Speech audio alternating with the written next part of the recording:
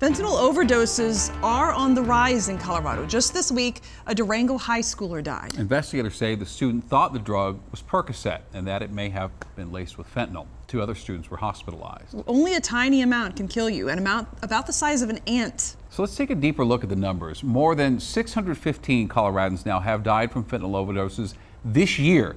That surpasses the old record of 540 set just last year. And for context about how much these numbers have jumped, back in 2018, only 108 Coloradans died of a fentanyl-related overdose.